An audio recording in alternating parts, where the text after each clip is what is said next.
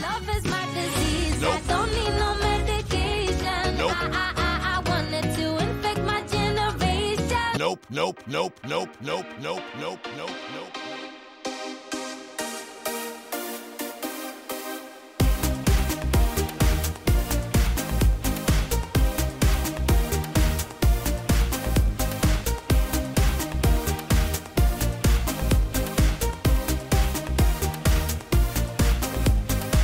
Hello and welcome to the Euro What, episode number 102 for the week of January 11th, 2021. I'm Ben Smith and I'm joined today by Mike McComb. Hey Mike. Hello. We are a pair of Americans trying to make sense of the Eurovision Song Contest, and this week we'll be talking about the news. But not that news. Not that news. No. It has been a particularly news heavy half of a week. Just a half. Yeah, I guess it has only Like, been half a like- week, hasn't it? Yeah. It's felt so much longer. Yeah, no, Lemon, it's Tuesday.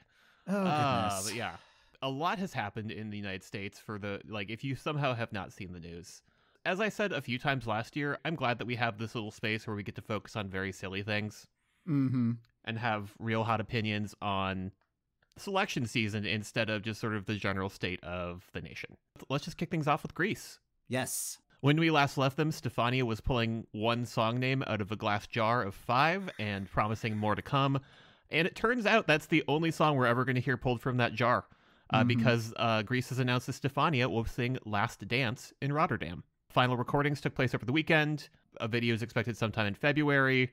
I recall reading somewhere that apparently it started as a ballad, and I assume that means it did not finish as one. So that will be something to keep an eye out for. I wonder if that means that it's kind of doing the Chrysalide Vola thing where it starts out as one song. And although is Ralph Siegel part of the Dream Team? I don't think that's correct. No. I feel like Philip Kirkorov has like a very strict rule for his assistant to not let Ralph Siegel's calls through. Ignore that number. Looking forward to that. So we are up to 3 song titles. Three song titles, yes. Although just I do, one song. Yeah. Also coming out last week was a little bit more information about France's selection process, and they've assembled a jury, and it has a lot of it's actually a really well-formed jury. Some of the participants include Eurovision alumni, so Amir from 2016, Duncan Lawrence from 2019, you might have heard of him, Natasha St. Pierre from 2001, Jean-Paul Gaultier, the fashion designer, who's had a relationship with Eurovision. I believe he did Conchita's gown for 2014, and I know he's worked with Dana International and probably a few other people throughout the years. And Chimène Badi, who was one of the finalists in the last national selection that France did back in 2019. Yes. Yeah, 2019. We had like a feels one like a century ago. It does. And then a handful of other performers and celebrities from the French scene. There are 12 songs that are competing. Most of them are on Spotify, and we have a French Spotify playlist that you can find on our Spotify profile. We also have it linked in our show notes. And the way it's supposed to work is they'll do all the performances, there'll be a televote, and the top 7 songs plus one wild card that's selected by the jury will go through to a super final where it's another vote that's a 50-50 split between public vote and the jury, which seems like a lot.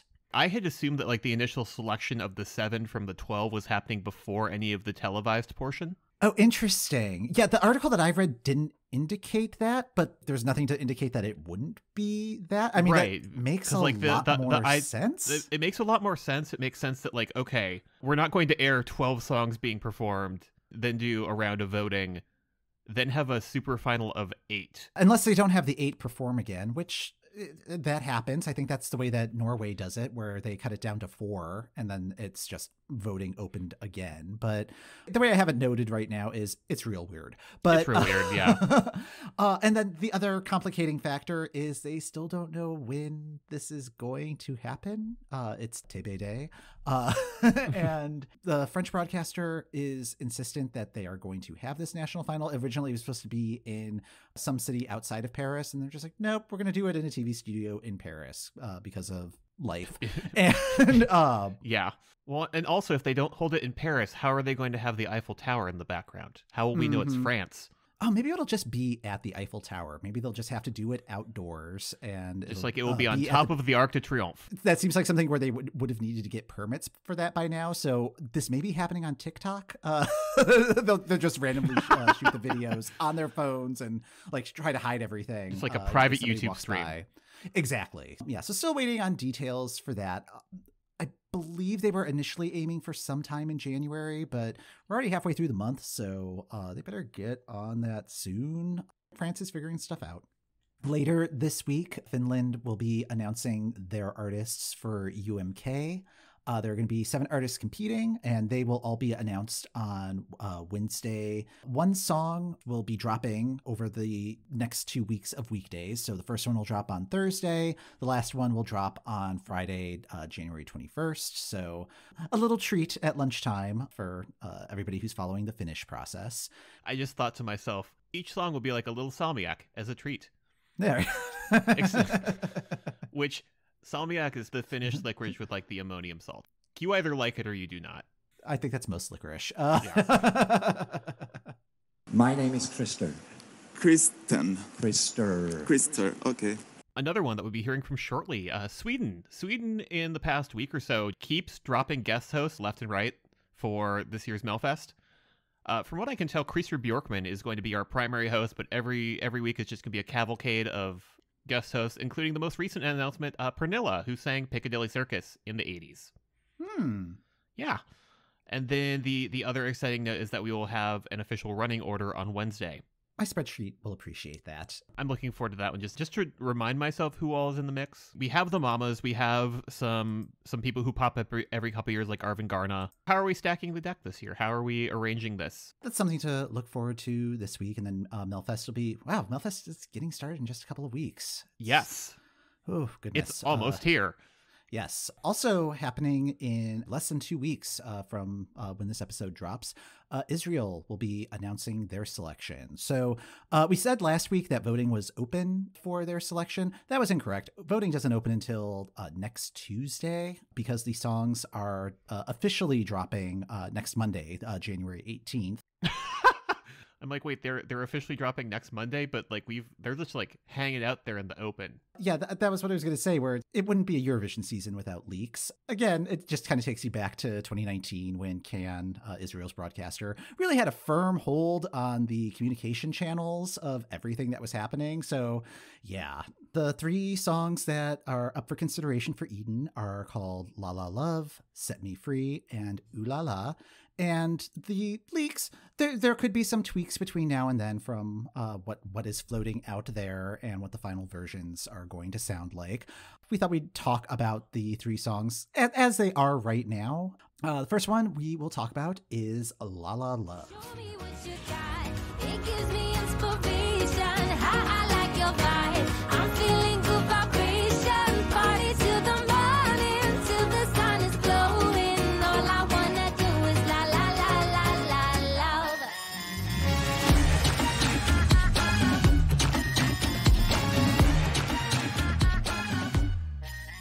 I want to like this one. This one feels like the thumb is on the scale for it a little bit more than the other 2. But talking about how there could be tweaks before things come out, like I cannot get past the first part of the chorus of this one. like I was already sort of tensing up during the first verse where I'm just like, oh no, this is going to be a song about the times we live in now. And isn't it sad that I haven't gotten to go out partying, which I am not against that at Eurovision 2021 because, again, I want things to be up-tempo. I want us to be celebrating rather than commiserating. But I cannot with Love Is My Disease. I want to infect my generation. Just like, Israel, read the room. Yeah. I mean, in my notes, in all caps, I have, this chorus is insane. The specific thing I have in my notes is like, I am not here for herd immunity of love. No. Oh no. How do you stage this in a way that doesn't bum everybody out?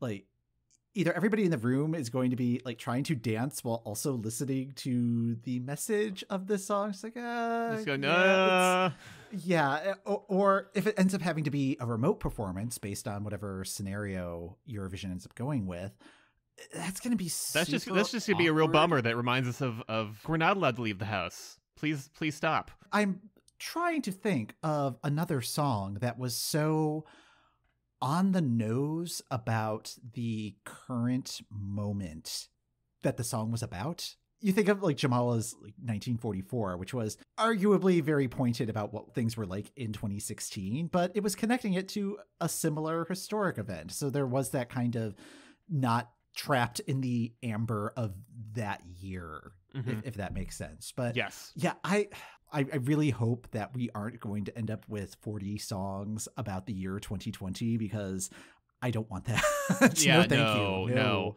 The other thing that this reminds me of, and it's another thing with Israel in recent history, is that before the 2019 contest, there was going to be a show airing on Israeli TV about a suicide bomber at a large international song contest that looked eerily like Eurovision. And like the EBU and I think Yana Lassan had to like come in and be like, "Hi guys, this is in poor taste. You can air this later, but not now." And this is just another area where I'm just like, okay. Well, I was about to say this is a different sense of humor, but like I don't think that this is being played as a joke. Yeah, and I don't think this is necessarily in poor taste. I think it's just kind of more catering to a marketplace that may not necessarily want this product at this time. Yeah. Like, I would weirdly be fine with this song a year from now when we've had actual immunization happen. Yeah. Like, I would be able to more favorably think about, I don't need no medication. Yeah, like I think if this were outside of the current context, I think it's really is a case of like too soon. Oh yeah, no, this is absolutely just too soon. It's just so on the nose, but it's got a good beat and you can sort of dance to it. So 7 points. I don't know. Yeah. Anything else about this one? That is it for this one. Just like I cannot. Okay. I cannot. Apologies to this song, but also wait like 5 minutes. Wait 5 minutes. Yeah. So the next one, possibly on that same wavelength, is "Set Me Free." Set me free. Feel my beating heart in perfect harmony. Don't let me down. Oh, I'm gonna make it on my own. Try to see what she got. I'm gonna make it on my own. Try to see what she got. I don't know what to do with this one. Yeah, like it's fine. The bass line's really good. The bass line is good. I feel like it does a good job with the key change at the end. Oh. But also, I have it as an unearned key change. Okay. That is a fight that I'm willing to lose. Well, I mean, on the other hand, like I did feel like by the time it got to the key change, like, well, this is going to happen. And also, I felt like at that point we had kind of lost the plot from the first part of the song. Oh, yes. Because like we started in one place, and like by the time we get to the key change, we're in like a completely different time zone. Yeah, there is no cohesive story of this. Like it really does feel kind of like a collection of half hooks and just kind of throwing it all together. Really, it's reminding me a lot of Vincent Bueno's entry for Austria last year. Yes. Where it's like all of these hoots and clicks and ticks and pop music, not quite cliches. Somebody read that book at the library about writing a pop song that you get to the chorus as soon as possible, because like this one immediately. Yeah, but it's like the whole song is just kind of like starts at a 5, works its way up to a 7, and just kind of hangs out in that mid range. Like it's just not going anywhere. Like it also feels like this is a song that they would love for it to open up the show, but they're in the second half of the first semifinal, so it's not happening then. It could happen if it qualifies to the grand final and gets into the first half, but you gotta qualify first. But you need to make it there. Yeah, and like the first semifinal, like there are a lot of powerhouses in there, so I don't think a half-hearted effort is going to be enough to get through. Okay, any other thoughts about this one? No. Yeah, 'cause I'm just like, I mean, like I have thoughts about it, but like it's more of in just sort of looking at these three as the options. Let's talk about Ooh La La first. Me gonna be my baby. Me wanna move my baby. Me wanna be my baby. Ooh la ooh la. Mon ami est forte. Couleur métabolisme. 1, 2, 3. Okay, Mike, what did you make of Ooh La La? Okay, so it reminded me of one of the entries from the 2019 French selection.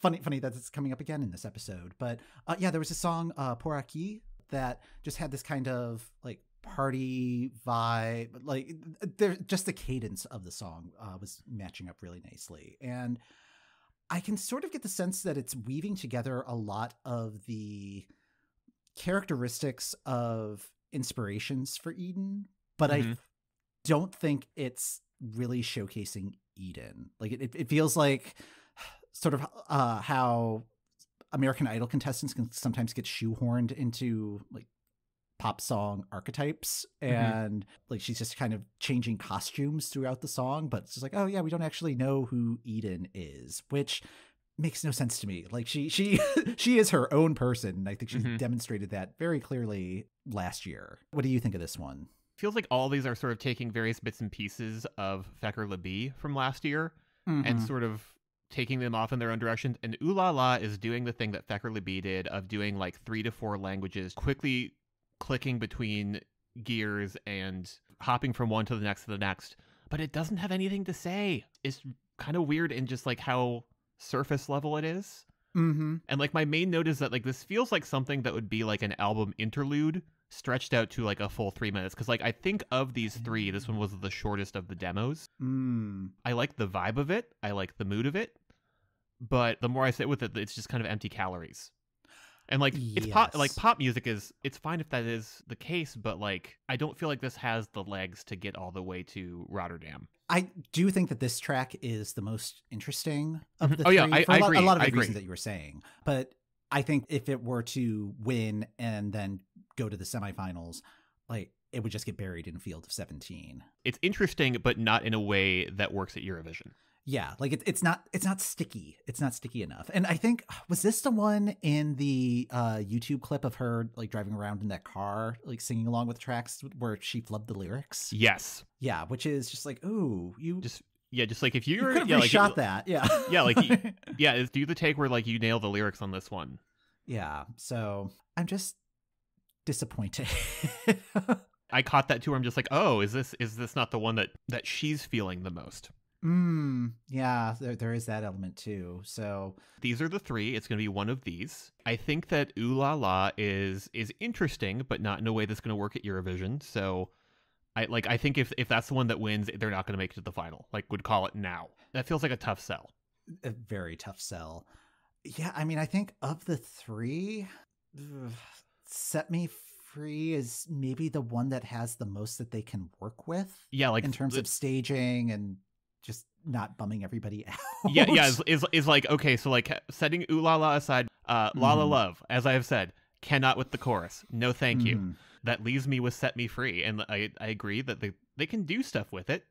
I still think that it's like generic pop song number 3, but they will have 2 months to really hammer to like hammer zhuzh it details. and figure it out. Yeah, so hopefully, even though it's supposed to be like the final version's coming out on January 18th, it's not the final version. Like, please fix this. Final _ use this one _V7. Yes. Best of luck to Israel. Again, voting opens up on January 19th for these songs that will be dropping next Monday. The other big piece of news that dropped today in particular is Norway. One of the big things kicking off this weekend is the Melody Grand Prix. Stig Karlsson, the music director, in a recent interview says that there are 4 standout entries, which apologies to all of the entries that are not those 4 standouts. Wow, that's like, what, 22 other songs? Yeah, it's like 22 other songs. Have to sit through. Apologies to you. Stig Karlsson just thinks that you're garbage. To be fair, the article that I read about that, he wasn't quoted directly as saying that, and it may have been a case of he gave examples of 4 strong entries. He wrote about 4 entries in the email and didn't write about any of the others, so the person reading this assumed. Yeah, that there's only 4. Yeah, and then today, The songs for Heat 1 and the 6 auto qualifiers announced, which, just to quickly recap what Norway is doing this year, we're going to have 5 rounds of heats. Then we're going to have a second chance round, and then we're going to have a final. This week's songs are out. We have Stina Talling's Elevate, Jorn's Faith Bloody Faith, Beatty Bell's Playing with Fire, and Blaza Mafian's Let Loose. Mike, have you listened to the songs? I have. I have also listened to the songs. They're fine. Yeah, which one do you think is going to make it out? Like, I really have nothing to say about any of these 4. Like, they're all, like you said, they're just fine. They're fine, although I will say Beatty Bell's Playing with Fire is doing some interesting stuff, and it's growing on me. Really? Yes. Huh. I thought it was unremarkable. Okay. Like, in the sense that, like, I have no remarks about it. Well, it feel like... Also, I've been listening to a bunch of Jessie Ware lately, and I feel like it's doing some of the same stuff that she's doing right now. But, I also want to see what the live vocal is like, because that one I feel like absolutely, if the live vocal is not good, no. Mm-hmm. The one that I'm interested in seeing live is Let Loose, just because the track itself is... It's a dance track, and, like, there aren't that many lyrics, so it's just going to be all performance, and I'm interested to see how that's going to work. Yes, and like I like the idea of the Blasmafian, of it being like a very brass driven dance sort of a deal. But also, if I want like a brass driven dance sort of a deal at Eurovision, I want it to come from the Balkans. Apologies to Nordic brass artists, but yeah, but we booked someone else for the wedding. So. But like I know where the good brass music comes from, and I feel like I have to talk myself into liking Let Loose. I like it in theory, but then I listen to it, I'm like, it's fine. And you guys left 20 whole seconds on the table. That's a brave choice. You could do like another chorus. This one's different, but I'm not sure it's different in an effective way. But we'll see how the audience responds to it on Saturday. Yeah. Yes. And then just from like a couple listens, and again, like the live vocal could be great. Elevate feels like if Set Me Free was generic pop song number 3, this is generic pop song number 7. And then Faith Bloody Faith. I had better see like a Liechtenstein's GDP worth of pyro on that stage for this song. I wrote down it's kind of heavy metal by way of a mighty wind in terms yes. of like lyrics. That's such a good description of it. But then doesn't that make it Spinal Tap since it's Christopher Guest? But it's very Spinal Tap. It's that specific. It's like it's Eurovision friendly metal, but not in not in the way that I like it. Although the more I listen to it, the more it grows on me. But I don't know. Apologies to these songs. Especially because of how they're going to be upstaged by the auto qualifiers. Oh, they're going to present get curb stomped. So. I feel like they should have like waited a day before giving us the auto qualifier list just to let those 4 songs have their day in the sun, because as soon as the internet saw that one of the songs being performed this Saturday is from K&O, it was over. Yep. There's a lot of discourse happening right now about, is it too soon? Shouldn't this be a space for new artists? I don't care. Like, Kano's album last year was fantastic, and they're still doing stuff together, and like they had the most televote points a couple years ago. They would like their jury points, please. Yeah, like they are technically the reigning televote champions. So if Norway is serious about wanting to win Eurovision, I think this is a very smart choice. I think the broadcasters would prefer to have alumni and people who, like, this is not their first rodeo as part of the process, just in case things get very weird from a technical execution perspective, where it's like, okay, this is somebody who's already been to Eurovision. They already know like all the ins and outs of what that process is like. And if things need to change, like they don't have to be like newbies. Like if they can avoid newbies in the experience, I think that's the goal. Yes, I completely agree. As we keep getting more and more selections, it's like, oh, a lot of familiar names. That's weird. The more I think about them, I'm like, oh, yeah, no, they want people who know how this is supposed to go so that they don't have to spend all of their time explaining how normally it would be like this. But this year, we're doing this. I'm very excited to hear what Kano's Monument here sounds like, especially since they've said that it's like a slightly more grown-up version of Spirit in the Sky. Okay. Yeah, like that could go a number of different ways, but like just seeing the progression they made from Spirit in the Sky to the singles they were releasing in the very long lead up to their album last year, and seeing how they were developing and growing and figuring out their voice as a trio. I'm very excited to see like what the next step is for them. I agree. There's another song happening on Saturday, Ticks Out of the Dark. Reading through the Norwegian press release for all this morning, seeing everybody's credentials is great because like Ticks has multiple number ones on Spotify Norway. Like that's a different metric than we usually see. Yeah. Especially looking in this list and especially looking at the selection as a whole. Yeah, it does look like they're bringing in a variety of performers, kind of the Australia Decides model in a way. Yeah, I get that. Stavanger Kameratene will be performing Childhood Streets. This appears to be a man band that has formed themselves from people who have done a lot of things like Norwegian Idol, X Factor, Star Wars, The Voice, and then one of them also did an ABBA tribute show. Huh. Yeah. There was like a thing in quotations when I was reading the thing. I was like, what? Vi elsker ABBA, thank you for the music. And I was like, what is that? Is that a different reality competition? No, it's not. It was just like a stage show. Oh, okay. It's a stage show that's probably more of a review than like a Mamma Mia. Okay. They will be performing Childhood Streets a couple weeks from now. Kajjo Road will be performing Feel Again. She was on The Voice of Norway 2017. Atle Petersen will be performing World on Fire in February, which he has a whole bunch of credits. Like he has done all of the shows. He was on X Factor in 2010. He was on Star Wars in 2013. He was on The Hit in 2014.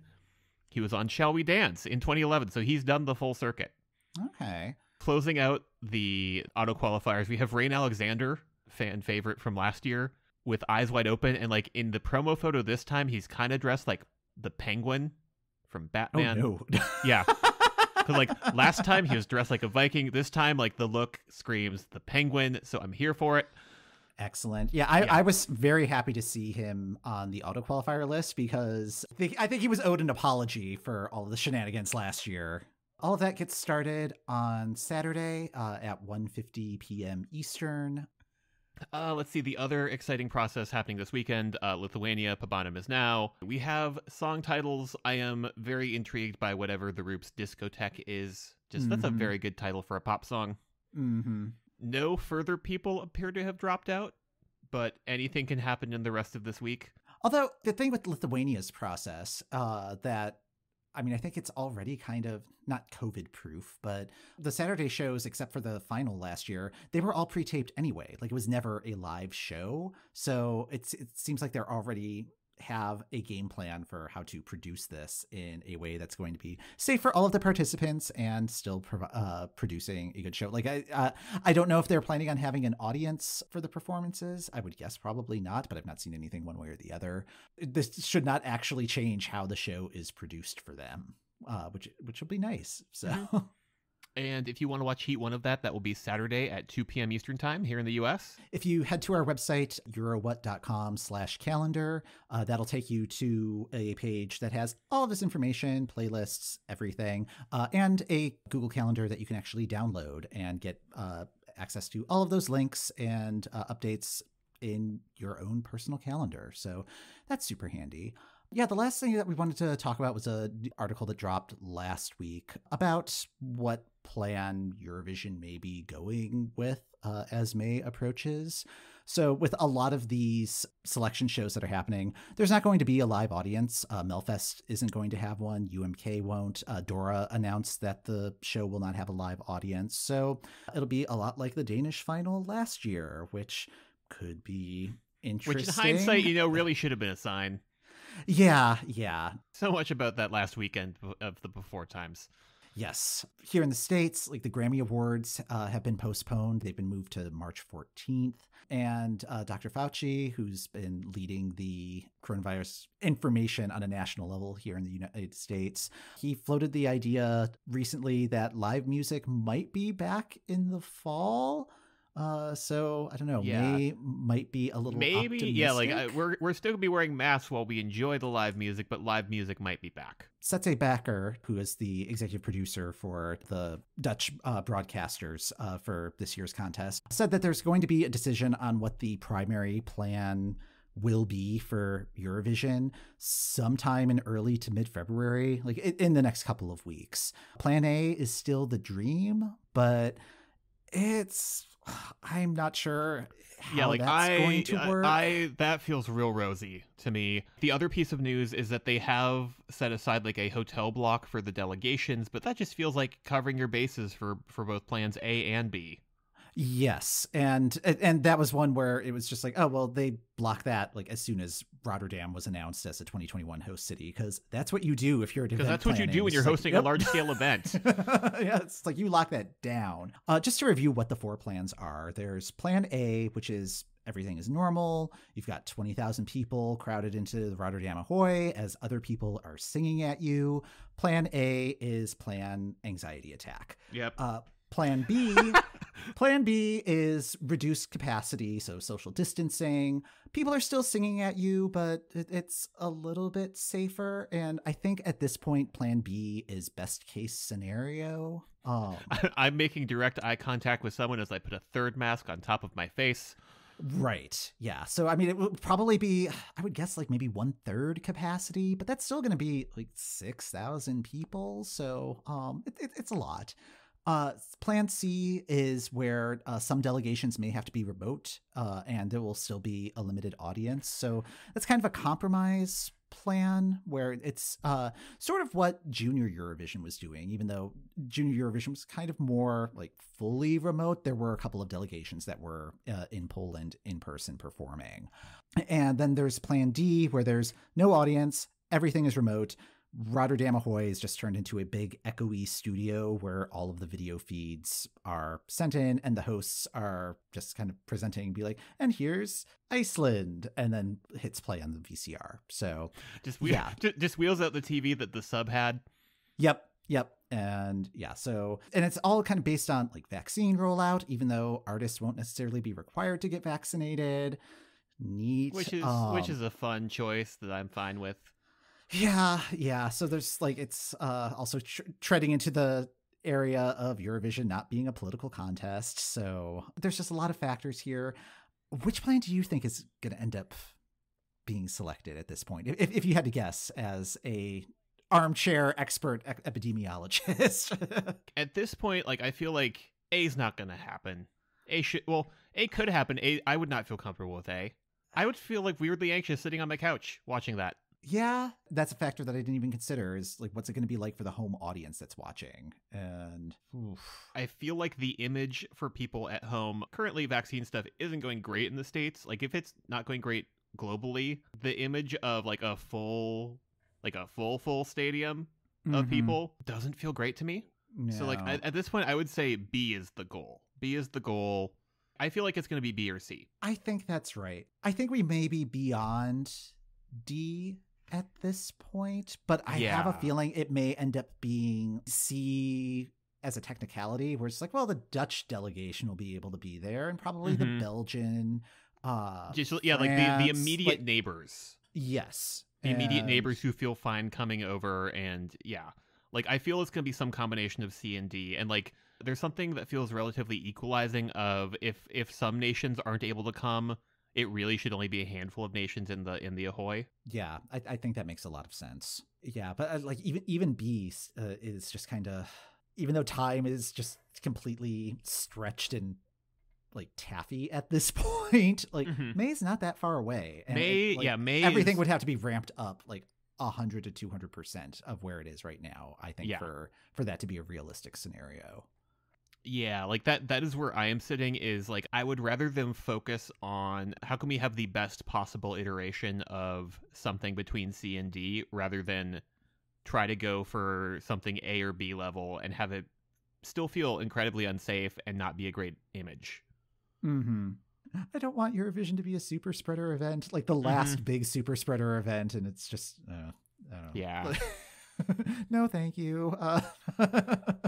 I think this is also being like tempered by the U.S. perspective, where vaccine rollout is not going well at all. Isn't going real good. But like, I don't know, listeners elsewhere, how is vaccine rollout going where you are? Could we actually be more optimistic about this? Let me put it this way: the U.S. contingent, we will probably not be in Netherlands for at least 18 months. Yeah. at best. But at best. if things are better where you are, please let us know. As I learned in Duolingo yesterday, who is the Zorg? How is the Yeah. healthcare? That's going to do it for this episode of The Euro What. Thanks for listening.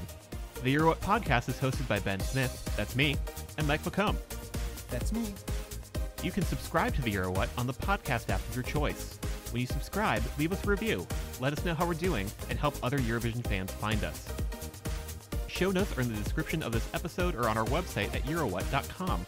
If you'd like to contact us, we're at Eurowhat on Twitter and Instagram, or you can email eurowhatpodcast@gmail.com. We'll be back next week to try and make sense of what's new in Eurovision.